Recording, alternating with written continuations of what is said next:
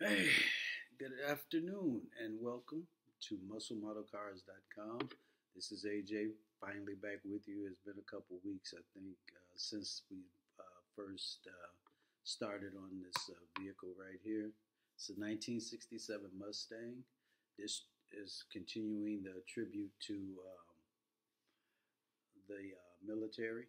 And this is a particular one is going to be for the Air Force. This one is a 1967 Mustang, a 289 cubic inch engine underneath. We had to do some modifications with it, but kind of explain what I did to it to start off. It should have just looked like a typical Mustang GT. Okay, that's what it was. And then what we turned it into is a tribute to the armed forces. And specifically the Air Force portion of it. And this is a Mustang GT, okay? And what we have is a generalization of what I kind of took off on a division of it would be the Air Force, but the squadron specifically is the Thunderbirds. The motto, Aim High, is specifically for the Air Force in general, but this particular squadron is for the air show. And what we did was we did a theme for the Thunderbirds, which performs the air shows, the squadron that does the air shows at particular events. So I kind of, if you looked at the website, you'll see what the F-16s that the Thunderbirds use in their air shows. And I kind of took a theme off of that with the red on the front of the grill area, the front area. And then I took the red here. Then I just put a few other, USA symbolism from it. USAF, of course, United States Air Force. We kept the emblem for the Mustang here, the fastback symbol on the plate. And then we just painted the front here red. And if you look at the plane itself on a F-16 on the for the Thunderbirds, they have the color kind of scheme that they have on the plane is red on the front of the nose of the plane. Then they got the white in the middle, and then they got the blue coming around the body, like the cockpit area.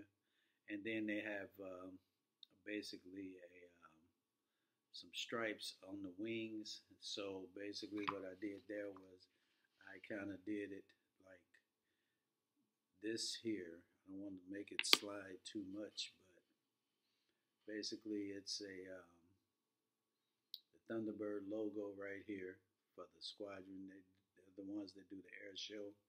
But if I can tilt it a little more, you might be able to see it. But if you go online, look it up, the Thunderbirds. And I gave it the U.S. Air Force theme right there. Gave it some thrusters, decals on here to kind of indicate what the airplane does. And then with the thrusters on the back coming out.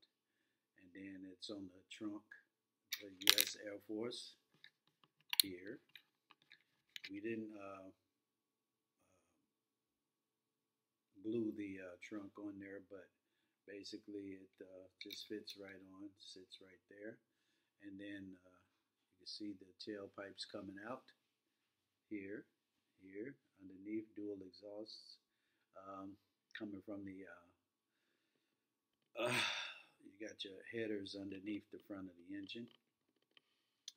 Of course, I did the chrome around here, around the lights, and then we did the, of course, I call them gills right here for the other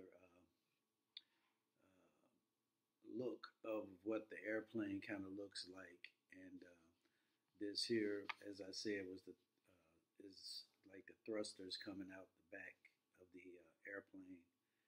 And I just kind of try to use my own little creation. Then this here is the U.S. Air Force symbol all together with the eagle and everything on the window. It would be a sort of like a see-through window. If this was a vehicle I had a Mustang, this is how I would do it, and that's all it is. And then if you look at the logo, you can see the Thunderbirds, and then their logo, and then you see the airplanes in the middle of that white star. Okay, and the stripes again, red, white, and blue, America, go USA. Then we have the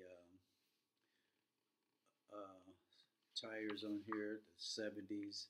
They're all stock tires, kind of. Blacked out. They came chrome, but I wanted to kind of give it a stock look.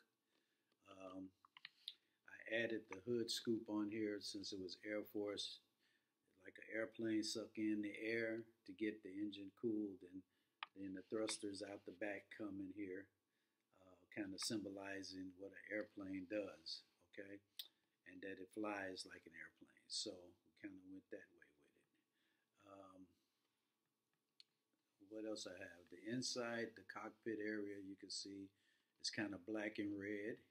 As you can see, we did it to kind of simulate, keep in theme with the red, white, and blue. And with the logo aim high, I feel like that's the appropriate theme for this particular vehicle. I'm going to pick it up a little bit, kind of tilt it towards you so you look at it from the top. It kind of looks like an airplane coming with the thrusters coming out. Actually, that blue stripe on the front to me looks like a stealth almost. If it was black, if you know anything about the stealth, it's shaped like a V, pretty much. At least that's what it is to me.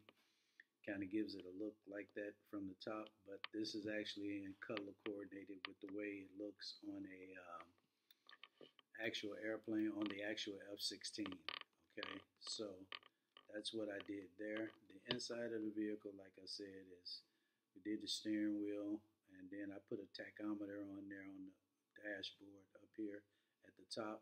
You can see it. It's kind of small, but it's right there, right in front of the steering wheel on the dashboard.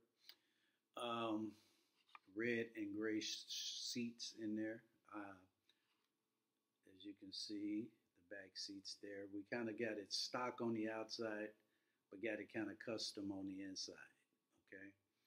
And then with this here, with the wheels, we have, again, I kind of did that on my own. That's why it took me so long to get back with you guys, is because I had to kind of create it as I went, and some things I had to kind of make sure I could get it designed to make it look, how I would have it on a drag strip or something on a racetrack. Okay. Of course, you got 1967 on the back. You got the tailpipes coming out on the back, right there. You have aim high on there, the logo. You got the vents on the side here, right there. You actually get decals. Now I'm going to tell you something about this particular vehicle. It was kind of tough because what happened was I had the situation where I had to, another reason why it took so long is because underneath here, okay, this front suspension came into different pieces, and you had to let certain pieces dry before you got to the other portion. And then after that, you had to put the springs on there, and then you had to attach the springs part. You attach to the undercarriage, the chassis, and then other parts of it you had to attach alone by itself to the front suspension and let that dry before you could even assemble that to put onto the chassis. This one is not an easy one to do for this particular kit, but we eventually we got it done, and we took our time with it, and it wasn't a quick job, okay? And we kind of kept it as neat as possible, but again, there were a lot of patience needed with this particular guy, and still to this, while I'm doing this video, I'm still drying some of it, of that suspension, because even as I was getting through with it and trying to prepare for this show, you end up moving stuff too much and it's going to come apart. So with this particular kit, it's very tedious, and it's going to take a lot of patience and relaxing. When I say relax, you got to be patient. That let one thing dry to and work on something else while it dries, and come back to it maybe the next day, because it doesn't dry necessarily too quickly. And then we have this right here, the hood scoop. I kind of created that. I didn't like the fact that this was without the hood scoop. It kind of looked like just a regular GT. I wanted to give it a little more muscle look to it for the military, for the Air Force, and so I kind of added this on my own. And if you got parts or whatever from other kits, you can kind of build this on your own. Gave it the blue fog type of lights up here up front, and then here I'm going to possibly put my turn signals in under here. I'll just paint those in. That goes on the bottom, and then on the side here, we don't really have too much going on other than this little, to keep it in the spirit of the flame of a plane, or the combustion and the exhaust system of something flying, kind of give it a little pretty look there. Then we gave it a little of this here look right here. Okay, red, white, and blue on the hood scoop right there. And of course the Thunderbird symbol. So that's good. This here I like. Okay. And other than that, we're done with this guy here. I'm going to move on next to probably the Navy will be next. We're going to let this guy dry.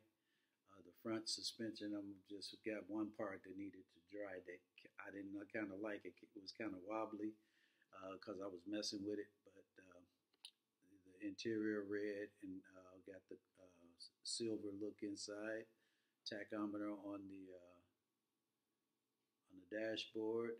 You got the logo, the Air Force logo right here, that star right there.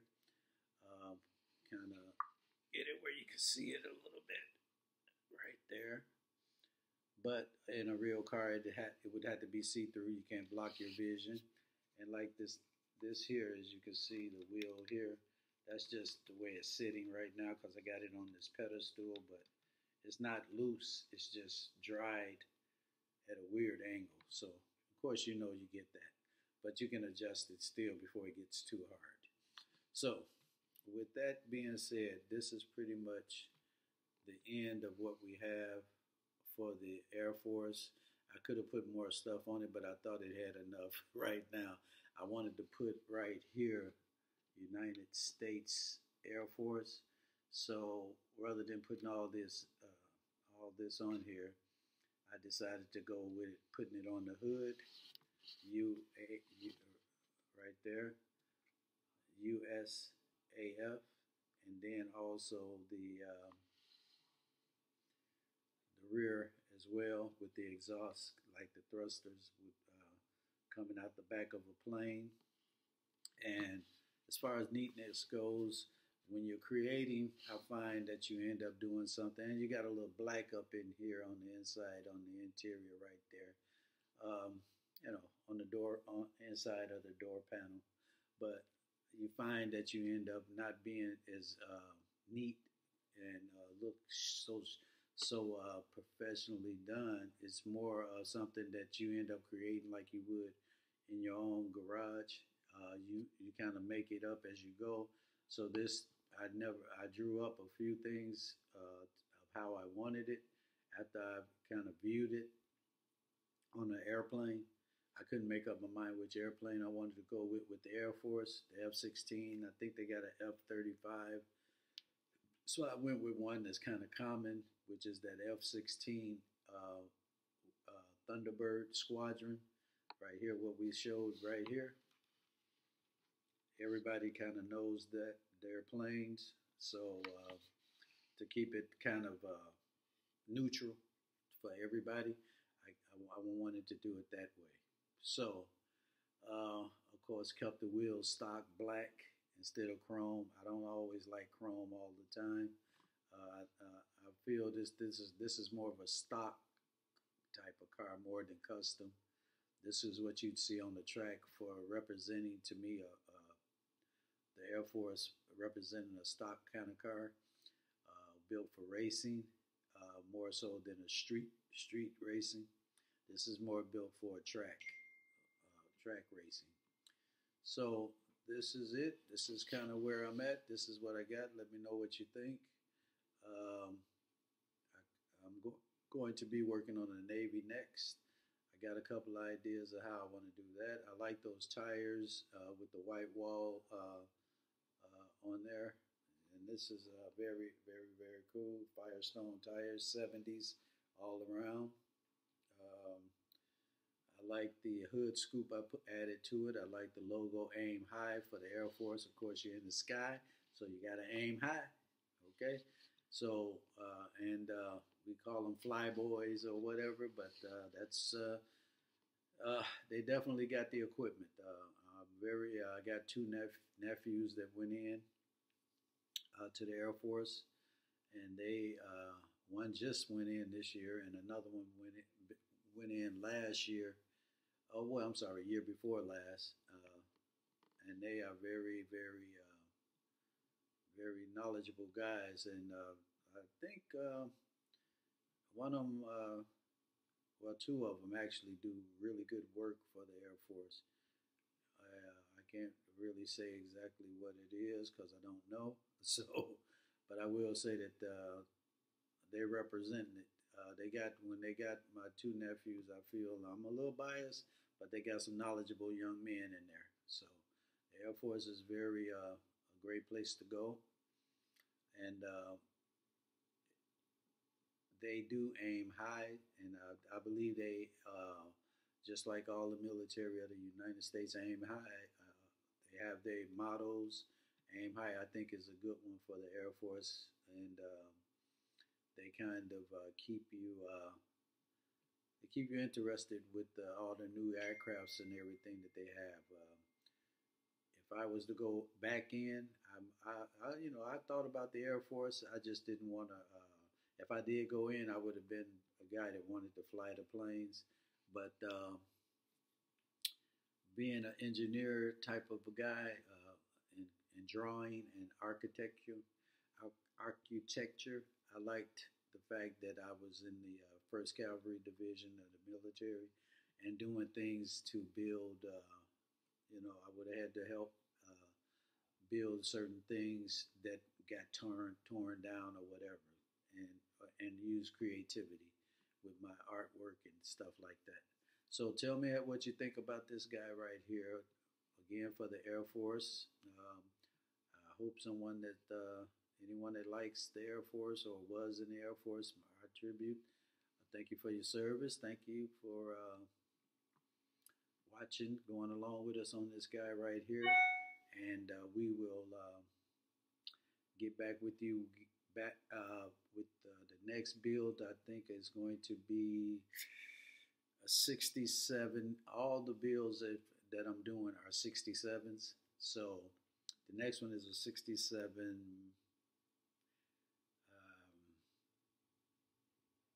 I think it is this is going to be the Navy. So I think I'm going to do a Chevy Impala. I think that's the one I'm going to choose for the Navy.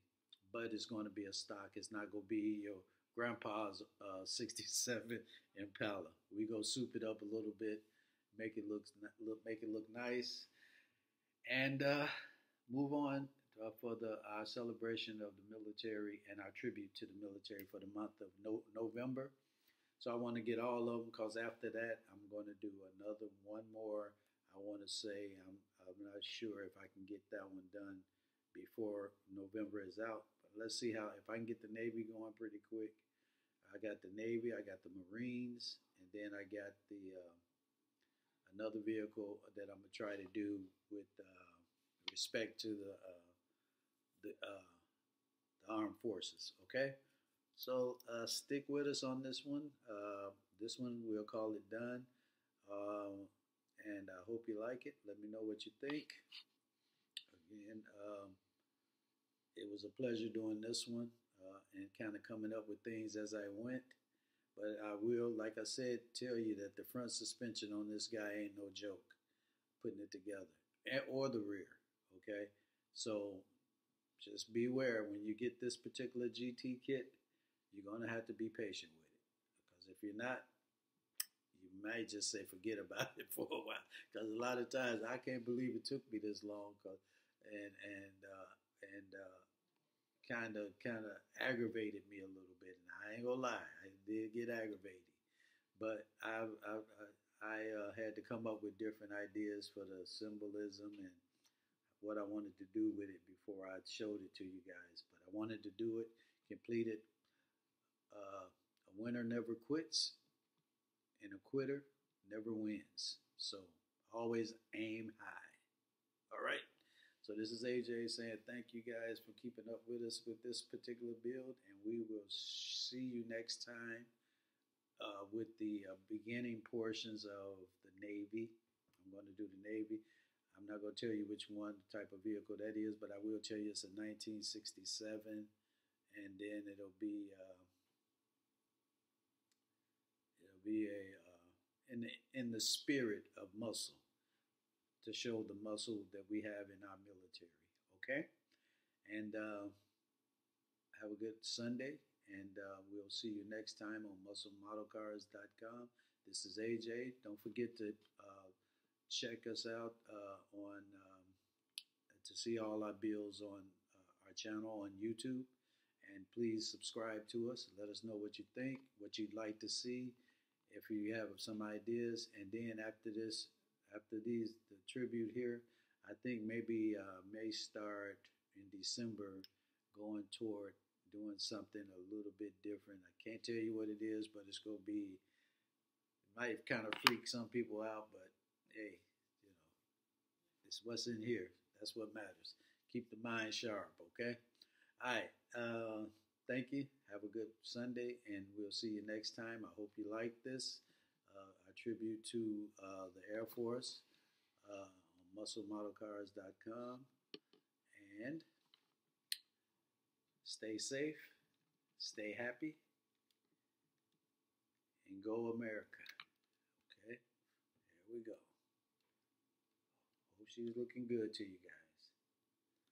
Okay? All right. Now I gotta let it dry now, though. I'm kind of making it mad, I think. All right. All right. Take care. Bye-bye.